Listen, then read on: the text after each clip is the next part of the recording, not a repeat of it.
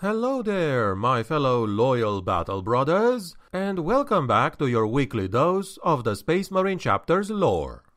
Today, I took a little initiative and decided to cover another tier-free chapter. This chapter is another successor of the Venerable Blood Angels, and is in fact the chapter that got the second most votes in my previous poll. Ladies and gentlemen, I give you the Angels Sanguine. I am your host, the Grimdark Narrator, and without further ado, let us learn more about them, shall we? The Angels Sanguine are another chapter formed from the Blood Angels Legion when it was divided during the second founding. Like many of their peers, they have served with honor and courage throughout 10,000 years of Imperial history. The chapter is especially honored for its heroic actions defending the regions surrounding the Eye of Terror against the Black Crusades and the Servants of Chaos, and is held in high esteem by most other chapters of the Adeptus Astartes. Despite their proud heritage, there lingers an air of mystery about the Angels Sanguine that can only be a result of the tragic flaw of all the Blood Angels. The most outwardly distinctive feature of the Angels Sanguine is that none of them ever remove their helmets, nor reveal their faces in the presence of anyone not of the chapter. Even among their own kind, whether of their own chapter or others of the line of Sanguinius, they obscure their features beneath monkish hoods. Exactly why this should be the case has never been determined by an outsider, and, as a result, the chapter's battle brothers are regarded with a measure of dread by most they encounter. What might lie beneath their helmets and hoods, no one can say. Perhaps they are afflicted by some physical mutation linked to the flaw, or maybe they simply choose to obscure their faces as a kind of penance. Furthermore, a number of dark tales have emerged regarding the chapter's fortress monastery, most of which concern the dark catacombs said to lie beneath it.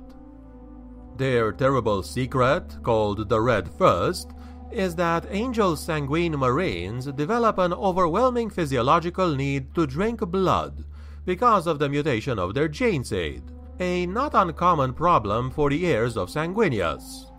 Despite this flaw, they have a long and glorious history of service to the Imperium of Man. The Angels Sanguine have been active in the Jericho Reach since at least 791 M41, when a detachment of the chapter's first company arrived unannounced through the Jericho Maw Warp Gate, and attached itself to a large force of Angels Vermilion, a fellow Blood Angel successor chapter. The Angels Vermilion were engaged upon a mission deep into the chaos-held systems surrounding the Hadex Anomaly, a mission launched at the behest of the Master of the Vigil, Watch Commander Mordegale. It appears that this combined force had as its target an individual Chaos Warlord, and that the mission was a matter of chapter business and had nothing to do with the Deathwatch's mission in the Jericho Reach.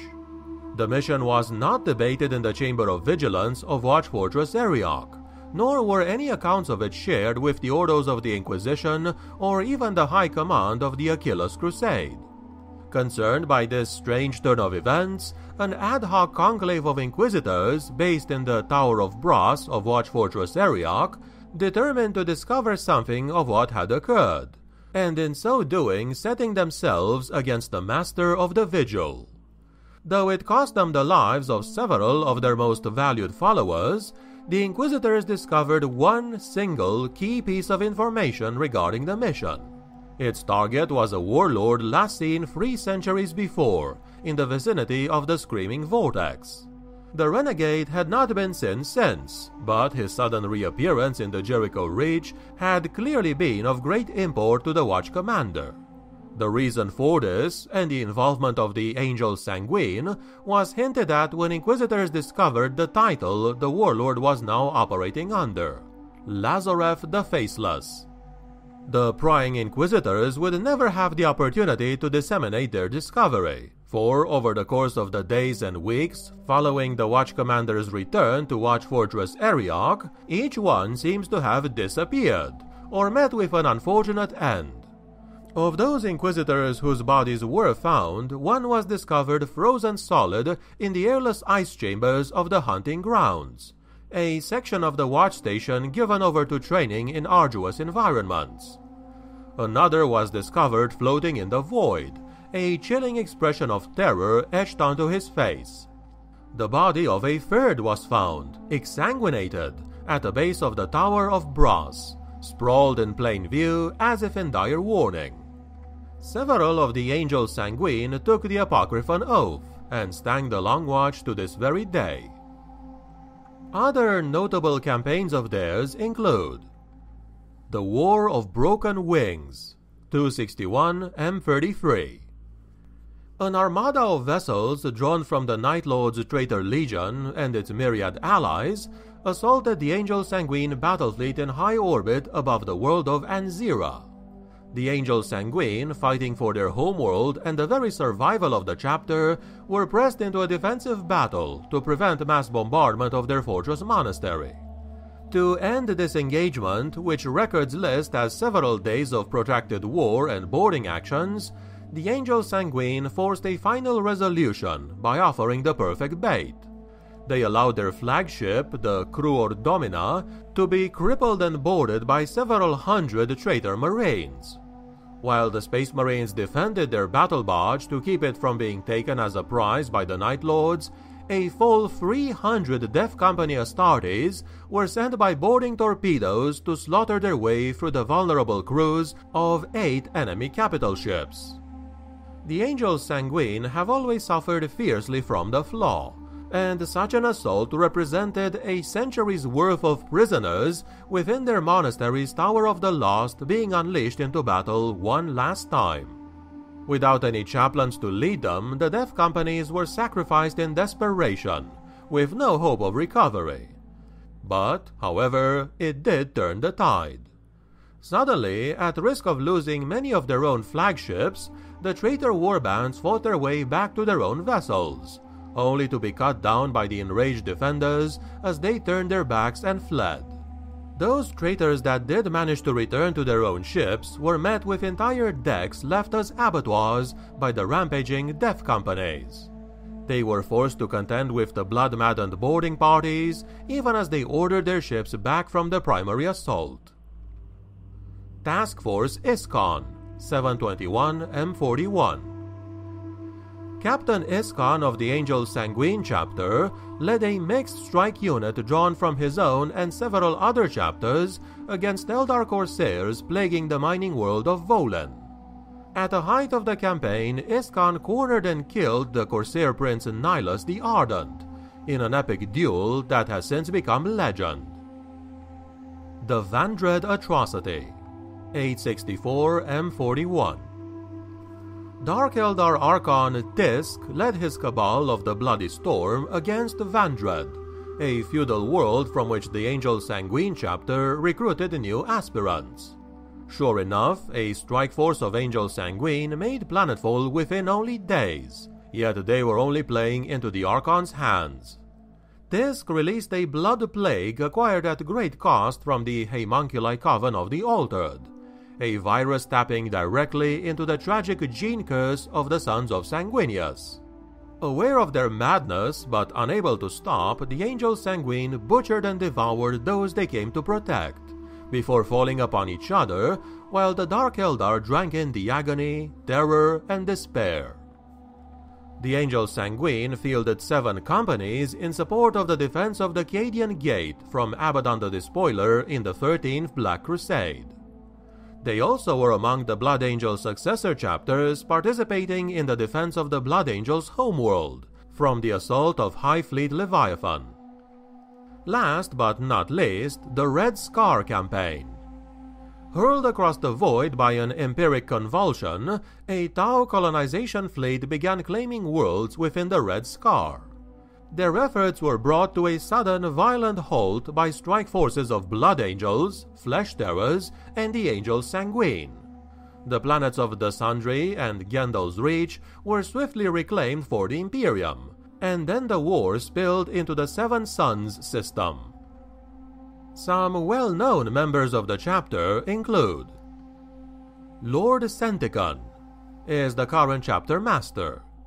Captain Boltus was a captain of the Angels Sanguine who accompanied the forces sent by the chapter to aid the Blood Angels during the devastation of Baal. High Chaplain Servius was the very first High Chaplain of the Angels Sanguine. Librarian Ashok. This guy is a member of the chapter who is currently seconded to the Death Watch. Before his secondment, Ashok served in a campaign against the Tyranids on the planet of Hegelian 9. Deployed with his chapter's Death Company into the subterranean catacombs in pursuit of the fleeing Xenos, he and his fellow comrades finally succumbed to the terrible effects of the Black Rage. This resulted in the company taking out their savagery among each other. Ashok's hand was forced to kill 3 of his own brothers before he finally managed to control the effects of his Janeseed's flaw. After finally emerging from this nightmarish event, Ashok was presented with the Shroud of Lamartes, a symbolic cloak given to those Angels Sanguine as a symbol of their mastery over the Black Rage. Although Ashok had successfully managed to deal with the flaw's effects, he would have to remain eternally vigilant in combating the signs. Shortly afterwards, he was seconded to the illustrious Death Watch. Ashok later deployed with a Death Watch kill team under the command of Inquisitor Calypsia in order to deal with a splinter Hive fleet on the world of Herodian 4. During this campaign, Ashok became the first recorded librarian in history to take on 3 Tyranid zoanthropes and live. It is said that Ashok is also unique in that he is the one of very few Space Marines to dislike wearing power armor, and senses that its machine spirit is not fond of him either. A few sacred relics of the chapter include the Grail of Angels. This is a holy relic of the Angels Sanguine, a blood chalice that is possessed by its sanguinary high priest. When the high priest initiates neophytes into the chapter, they must drink his blood from the Grail of Angels, and in doing so, they partake in the essence of the Primarch Sanguinius himself. The Mask of the Watcher. This is an artificer helmet forged in the shape of a golden death mask of the Angel Sanguine beloved Primarch. Legends of Sanguinius sometimes tell of his powers of prophecy and divination. This power is supposedly latent in all the Blood Angels by virtue of the psychic imprint he left upon their gene seed, usually and unfortunately manifesting as the visions leading to the Black Rage. However, it can sometimes be harnessed for better ends, and the advanced psi-circuitry embedded in the impassive golden face of the Watcher's mask allow the Sons of Sanguinius to draw on extraordinary insight. The Shroud of Servius. This is a relic that is named in the honor of Servius, the chapter's first sanguinary high priest, and remains in the possession of each Astartes in turn to hold that rank. The shroud holds such power that when it is worn by a sanguinary high priest, it grants him the psychological authority to stop even the rampages of the Death Company. The Tablet of Lestralio. This is used to restrain Angels Sanguine who have entered the Black Rage. It is named after Chaplain Lestralio of the Blood Angels, who designed and later died on the very tablet. Members who emerge from their time on the tablet and have regained mastery of their psyches are presented with another special item known as the Shroud of Lamartes, as a symbol of their newfound inner strength. The Angel Sanguine's power armor is halved red and black, with a yellow Imperialis symbol on the chestplate. The white squad specialty symbol is indicated on the right shoulder guard. A black low Gothic numeral centered in the middle of the squad specialty symbol indicates squad number. The company number is indicated on the right knee guard in accordance to the heraldry used by the Blood Angels. Their chapter badge is a large white skull centered on a pair of red wings on a field of black. And this, my friends, has been what I wanted to tell you about the Angels Sanguine chapter of Space Marines for today. Are these guys among your favorite chapters? Have you ever fought with them or against them? What do you like or dislike most about them? Feel free to share any thoughts and opinions on them in the comments below.